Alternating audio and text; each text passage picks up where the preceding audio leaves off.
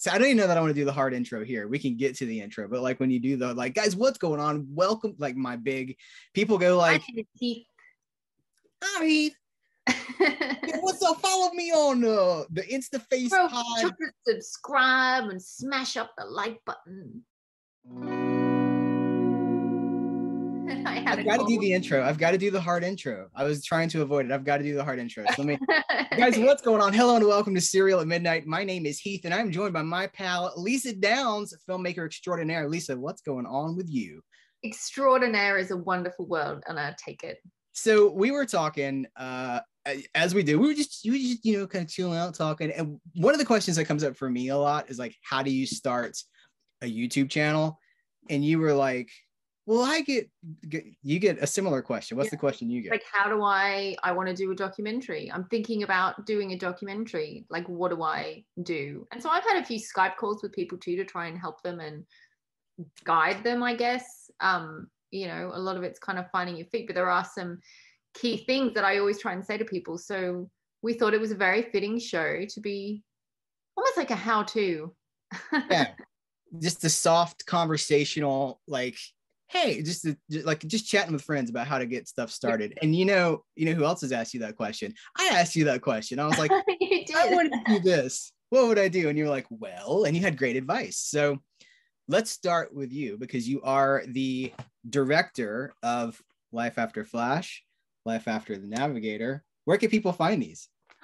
Well, that's funny you asked that, because if they go to lifeaftermovies.com, they can get the region-free Blu-rays, and the pre-orders for Life After Atreyu are up as well. Hold up. You're telling me anywhere in the world this is region-free? I don't have to worry about a special player. You don't have to worry about a player, and it ships worldwide. You still got it. You got any patches left? Oh yes, and it comes with a limited edition collector's patch. Sweet. They're awesome. Signed by me as well. That's right. I forgot about that. Yeah, you did a great job. So okay, let's start with you. How would how did you start? I'm curious how you started with Flash. Was Flash your first project, or did you do something before that? Flash was my first feature documentary. So I had done a course of TV production at university, which kind of led me on the wrong track, that I really wanted to always do film, but in Australia there wasn't a film course, so I ended up doing TV. So then that kind of took me working in television, which I didn't really enjoy, like as in like production company doing TV shows and trying to develop TV, and it just wasn't me at all.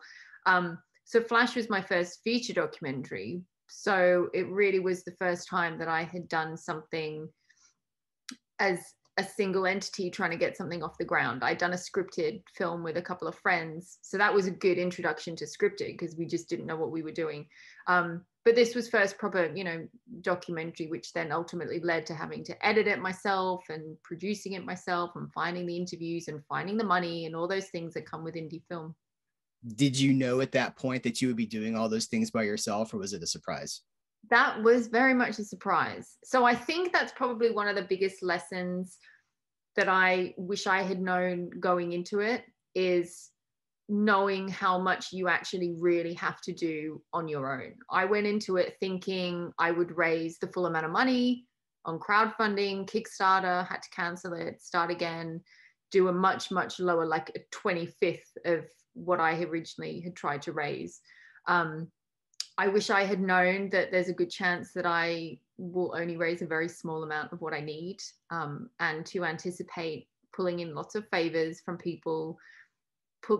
People were sending me hard drives, people were like offering for me to sleep on the couch. You really have to like live and breathe everything. And then even then I thought, oh, I'll have an editor, like I'll be able to bring in more money and find an editor. And the only reason I edited it was because I couldn't afford an editor and I couldn't find one. And so you really have to anticipate either pulling in a lot of favors or doing as much as you can on your own, because chances are you won't have a budget for it. The second biggest thing that I learned is make something before you even shoot anything, know where you want it to go. So what is your end goal? Do you want it to be in festivals? Do you want it to be on TV? Do you want it to just be on YouTube? All these things, each end goal determines what kind of kit you need, or how much money you need, or how much legal you have to do to get it, you know, solid, if you're going to fair use things and things like that. So that would be my two straight out the gate. Assume you're going to be doing it all on your own, or as much as like very much multitasking. Assume you're going to have to do it with a very low budget, which also in a way helps you be really creative. I think it makes you think outside the box and do things you probably wouldn't have done originally. So I don't think that's always a negative, but then know what your end goal is, to what you're going to do. I hear that a lot about well, first of all, the upside of what you're talking about is that you develop these skills out of necessity. You know, you may not set out to be an editor, but then you become an editor. And at this point, you know, you're working on other things. You've got the Atreyu project. You've got something else. Well, it's been announced. You've got Life After Goodfellas coming. Life After Goodfellas, yes. Which is really exciting. Could you imagine turning that editing over to somebody else at this point? No. Would you want to? Right. Yeah. It might get to a point where I have to, if we can scale it as much as we want to scale it. But it's funny because I was actually thinking that same thing the other day. Funny you mention it, is because I really struggled with Flash, trying to work out the narrative really for it. So I ended up, you know, putting all the themes on cue cards and having it all laid out and moving things around to try and work. But it was really hard to see how a 90-minute film flowed. And then with Navigator, I actually started trying to find a second editor who then originally he had all the footage, he had the drives, he was going to be the editor, and my gut feeling was like, it's just not working. So I took it back off and finished it. So I didn't even anticipate editing Navigator. And now it's like, I know what I want, and I feel like it's really me, the whole thing, and it's not going to be perfect. It's another good lesson. But you know, you can watch back on things and know what you went through to make it, and you can appreciate the imperfections. So I think it's actually really good for people to start a project anticipating that they can acquire all these amazing skills or hone skills if they can already do it. It's a great learning experience. Yeah, that's true. You know, film is a collaborative effort, but the documentary side of things is often such a singular point of view. And because you're there from the conception to the filming to the editing to the distribution, I mean, even with these two guys right here, I mean, those are so closely distributed by you. You know, they're coming. You'll sign them if you want, if people want them to. It's so much a film by Lisa Downs. You know, It's not a film by Lisa Downs with involvement from Frank. You know, whatever. But that's the plus and the minus, right? It's a dual side of the coin. You're going to work harder than you ever thought you were going to work on something, but at the end of the day, you've got something that really reflects what you did. Yeah. And go ahead. Oh, I was going to say, one of the great things about kind of where we are at the moment with technology is someone can, like, if you just want to do a film that is going to be in festivals, I mean, you have iPhones. The new iPhones now shoot 4K and look amazing. You know, audio you'd still have to look at, but the ability to shoot, even if you just have a phone, and the ability to edit on, I'm a Mac person. Me too. But that just, you have so much access to technology that you don't have to do any kind of degree to decide that you want to be creative, whether it's to make a documentary or to start a YouTube channel or whatever. There's so many things that are accessible, and there's enough people doing it that you can just do research depending on what type of thing you want to do, and look how other people who are doing similar things and see what they use and how they do it and how many people are in the crew as well. Yeah, that's good. What about a YouTube channel? I guess there's similar creative things, there's probably, you don't need to look at having as big a budget unless you want to really start marketing or. Yes, most of what you said, I think actually applies to YouTube, because first of all, what is your goal? You have to identify what the goal is of your channel. If it's just a hobby, if you just want to talk about what you picked up, or, like, hey, I really love chewing gum, so I'm going to dedicate a channel, then that's a different goal than if you want to be, someone who's quote unquote influencer, which is, I see a lot of people that don't realize the work that is involved in the other side of that. Like, if you really want to become a more visible. See, here's the thing. This is the dirty secret about YouTube, is that the burnout rate is huge and the work involved is huge. And a lot of people say, like, well, I'm just doing it for me, right? I just want to reflect my interest. But then when only 10 people watch their videos, they very quickly get discouraged and then they quit. So I always say, identify what your goal is, and then identify what you've got to get you to that goal. You need to set a plan. So if your goal is to talk about your hobbies, set yourself a goal of how often you're going to do that. How long the videos are going to be, how much editing you're going to put into the videos, and however much editing you think you're going to put into it, double it or triple it, because it's going to be so much more than you think it's going to be. Every video that hits this channel has a minimum of about 3 hours in it, and sometimes upwards to 10. And I've done more than that, but then you realize, like, I'm giving this away. Now, we're Patreon supported, and we do get a little bit of Google AdSense for it's very small. It's really, when you see what YouTube takes, like what Google takes, and then what they give the creators, like, it's like, woo. But it's not a great idea to put too much time into something that you're giving away and that you won't get back. So does that make sense? So identify your goal, figure out how you're going to get there. And then the most important thing is to find your voice, right? What are you saying that nobody else is saying? And how are you saying it in a way that's different than anybody else? And I see a lot of characters on YouTube, which I hate, honestly, I just do not like that. Whatever your voice is, find it, turn it up a little bit. I think there are a lot of parallels between doing indie documentaries and starting like a YouTube channel. I feel like for both, never do a subject that you don't live and breathe, because you have to put so much time into it, and you have to do it assuming you're not going to be making any money at all, because it is really, really hard to monetize anything. But it's good to build what you have from the beginning, and it involves you might start, like, the direction a documentary might take or a channel might take, it might change halfway because you can kind of see it objectively, and new things will come up. But you have to do it, like, you just have to be following your gut and following your voice, like you say, assuming it's not going to make any money, but build a solid brand, so then it has potential and it gives it the best possible grounding to make money from it in the future. But I always feel like I would do this even if, I knew it would never, ever make any money, because I just enjoy doing it so much. And also YouTube, you could almost combine the two. If you wanted to do documentaries or short films or anything, you could use YouTube as a way to practice and put content up and see how people react and see their opinion of it. And then you also are building a solid foundation for an audience. And that's part of the reason why I started the web show, is to have something that people could go to when they're not waiting 3 years for the film to be finished. So there's a way that you can cleverly use both mediums, I think. Yeah, it's a great tool.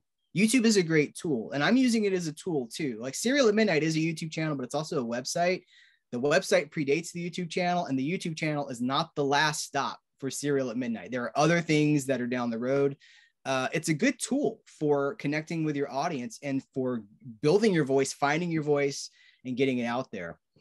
But yeah, as you said, you have to love it. Whatever you're talking about, whatever you're doing, you have to love it so much that you'd be doing it whether or not you're, focused. I'd be having these conversations anyway. The stuff I talk about, I'd be doing it anyway. Yeah, I'm going to reference C. Courtney Joyner, who was just here in a couple of weeks ago. He and I did a video, and he said he talks to so many filmmakers and they just get so burned out. And he's like, if you don't have an absolute passion, if you're not living and breathing this stuff, it's going to be such a slog for you. And I see these people that are starting up channels, and again with the character thing where they're like, hey, what's going on, everybody? And it's like, ooh.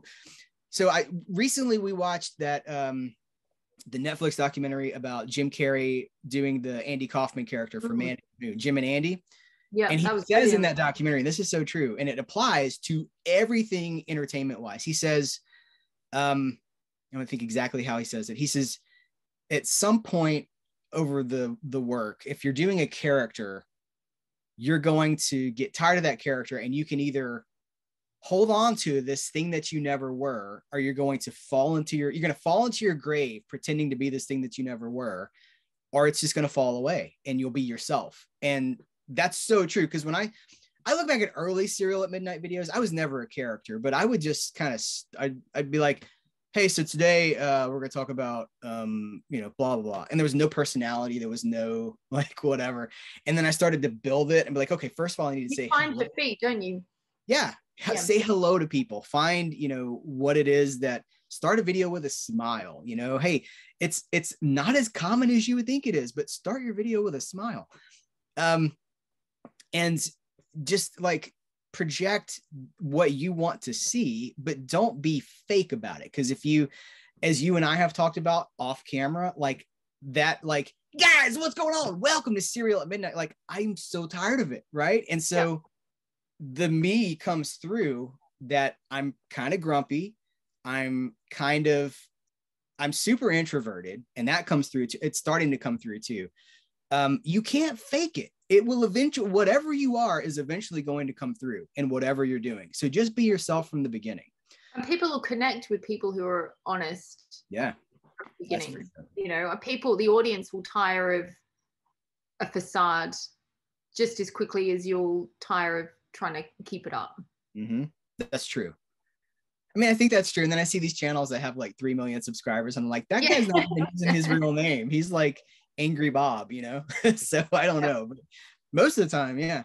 I guess the only thing that I want to say just in summary and in conclusion is that the next step after you find these things is to just get started. Just go start doing it. Because if you're waiting for this light to open up and shine down from the sky, it's not going to happen. And if you're waiting for this, burst of inspiration that's going to lay out a plan ahead of you, that's probably not going to happen either. You just have to get dirty. You have to go do it and figure it out. And I think that probably applies for you too. Exactly. And if you have an idea of what you want to do, that you don't instantly start researching and start looking at how you can do it and, reading up as much as you can or however, then and if you keep making excuses, even if they're little excuses for maybe you'll do something about it tomorrow, or then it's not the right idea or approach. And so you need to kind of reset and then find that thing that you can be so excited about, because then other people will be excited about it. Yeah. But it's hard. It is hard. And I think that's probably my biggest takeaway for this conversation is like, it's fun, but it's hard. I've never worked harder. I've been in the job market for like 30 years. Like I've never worked harder than I've worked at Serial at Midnight. And I'm sure the same is true for you. Yes, because you have to anticipate, like we have to make livings, unless, I would love to be an heiress, but I'm not. You have to make a living. And so you have to assume that you're going to be working whatever job you have to bring in the money to live, and then be doing this weekends, evenings, spare time, however you can do it. Then if you can find ways to bring in a small amount of income that you can help, maybe you can reduce this is assuming you want to do YouTube or documentaries for a living, to subsidize your income with something that then you can reduce the amount of hours you do your day-to-day job, and then you can put in more for your passion. But it's definitely very rewarding, but just knowing how much work it's going to take, and then loving that idea or direction enough that that you can put in the effort. Yeah. Then it all goes back to the question, do you love it? Do you love what does that sound fun to you? For some people it does, and for others they're like, maybe. If you're like maybe, this might not be the thing for you. You know, Yeah, you gotta have the passion.